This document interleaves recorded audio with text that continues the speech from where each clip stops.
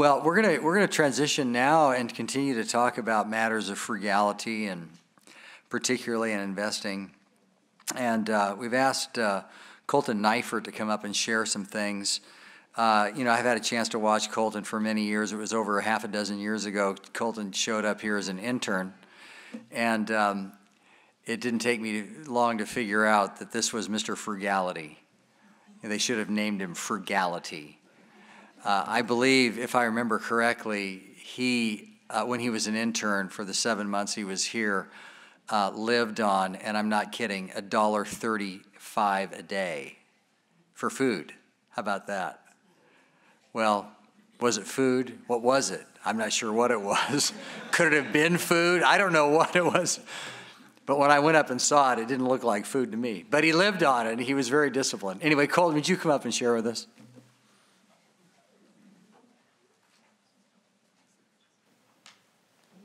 Good evening. So I couldn't afford to put $100,000 in my slides, and I don't have a laser pointer, so if you fall asleep, it's okay. So I'm talking about frugality and investing. So I'm going to quickly go over the what, the why, and then go through some practical tips for applying these things. So first off, frugality. A lot of times when you think of frugality, you think of getting by as cheap as possible and spending the least amount that you can on things. But really, frugality is financial prudence. So it's managing your money wisely. And why should you do that? It's pretty clear throughout Scripture. I think a lot of these guys have nailed it already. We need to be good stewards of the things that we're given. So let me jump right into some practical tips that I've used over the years, especially during the internship. So my first tip is to learn to quickly convert money to time and vice versa. So this helps you kind of place a value on, what it is you're about to buy, so you can gauge whether or not it's worth it. A quick example of this is, so say you want to go buy, the new iPhone SE. It's $400. You make $25 an hour. You can quickly say, okay, 400 divided by 25, it's 16 hours, so 2 days of work. Is it worth me going to work for 2 days to acquire this phone? You can be the judge of that. The inverse of that is, converting time back to money. So one example of this is we just moved, and there's an office in the house that we moved into, and I wanted to build a desk for that office. If I was going to have the desk built, it would probably cost $1,000. Parts would be about $250, and I estimated 10 hours for me to build it myself. So, cost minus parts is $750. Divided by $10 an hour, it's $75 an hour that I'm saving or paying myself, however you want to look at that. So then you can kind of qualify, is it worth it for me to go ahead and build it myself for $75 an hour? Or, should I just pay somebody to do it? Do I have the time or not? So these examples don't take everything into account. That's just a quick, rough way to look at it. But you need to consider the money that you're saving, doing something yourself, it is not equal to money that you would earn. Because money that you earn, you're going to have to pay taxes on, you're going to have to tithe, so there's going to be a good chunk coming out of that. Whereas money that you save, you get to save all of it. So $75 an hour that I would earn, doing a job somewhere is worth less than $75 an hour that I'm saving. Same thing with the example of the iPhone, go back and look at it.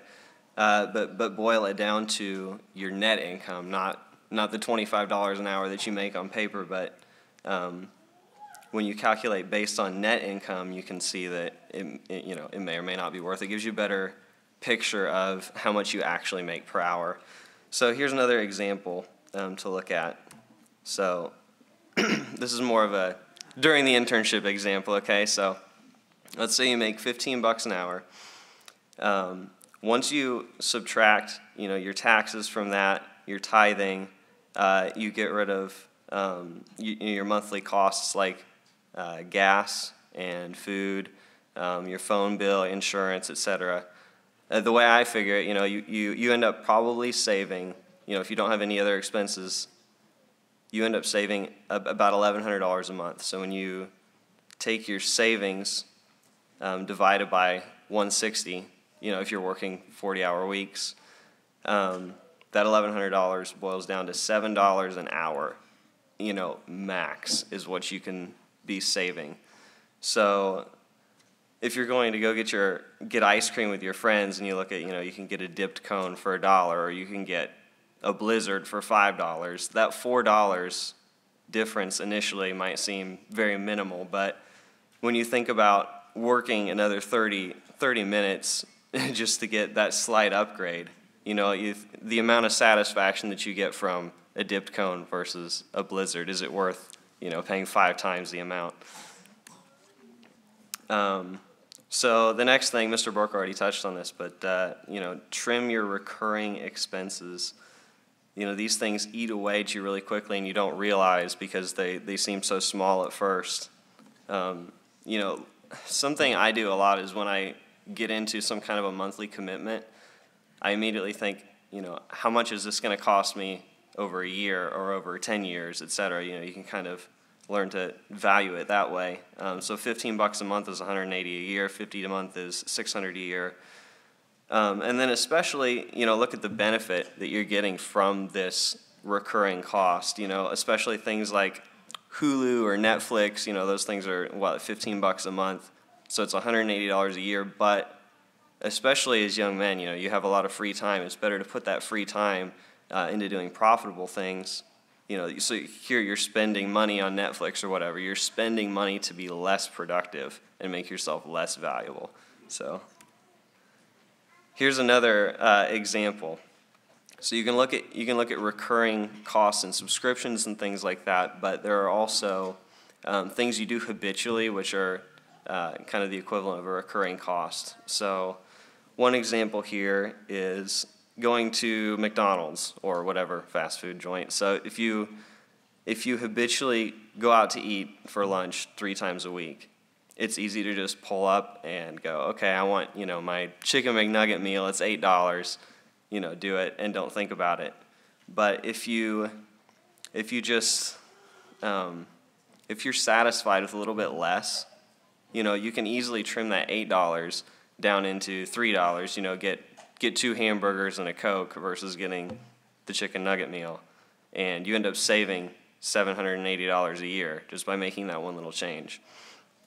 And it's not something, I think, if you look at it after the fact, after you've enjoyed your meal or whatever, how often do you go and you get a hamburger and you eat a hamburger and you say, man, I wish I had spent the money and got a steak. At that point you're satisfied. So you're spending a good bit extra just for little pleasures that don't really matter.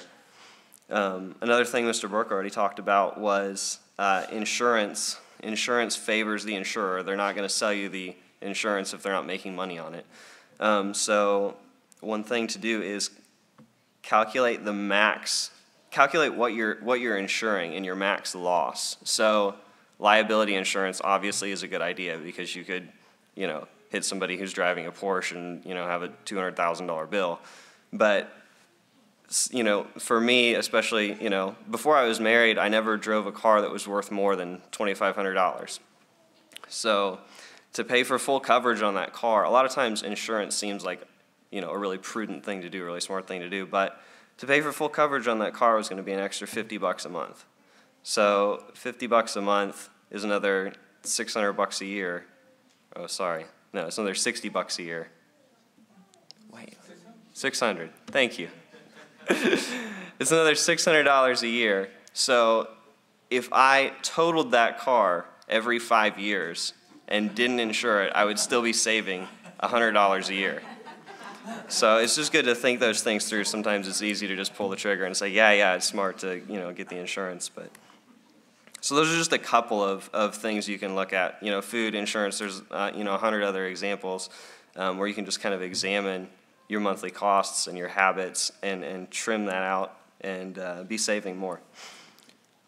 The next point is that money has the same value irrespective of the effort exerted to obtain it. So basically, if you make minimum wage and, you have to work X hours to save $1,000, that $1,000 is worth a lot more to you than your boss gives you a $10,000 bonus, or you make a bunch of money in the stock market or whatever, and you get that $10,000 immediately, it's much less valuable in your mind, but if you go back and you calculate what would this, under normal circumstances, what amount of work would I have to put forth to get this, it makes you much less likely to quickly go blow that money on things that you don't need.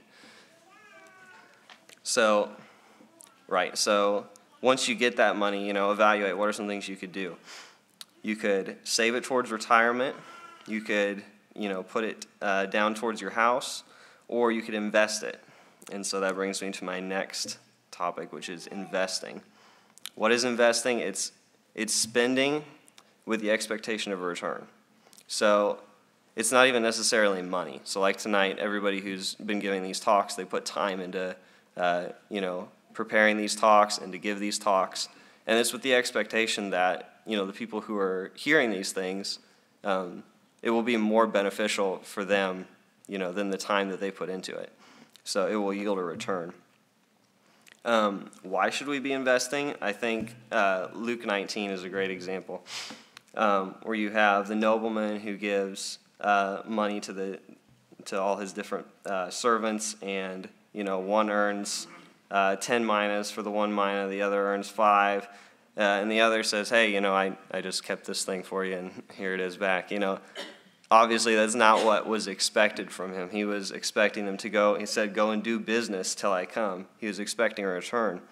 So I think it's a biblical practice. Obviously, I know the point of that proverb or parable is not investing money, but so practical tips on investing. I'm no expert in the stock market, but what has worked well for me is understanding the risks. Don't invest what you can't afford to lose. The fact that you're battling inflation and your money's sitting in a savings account right now is probably, it's earning very, very little. So you want to put that money to work for you, like some of these other men have said.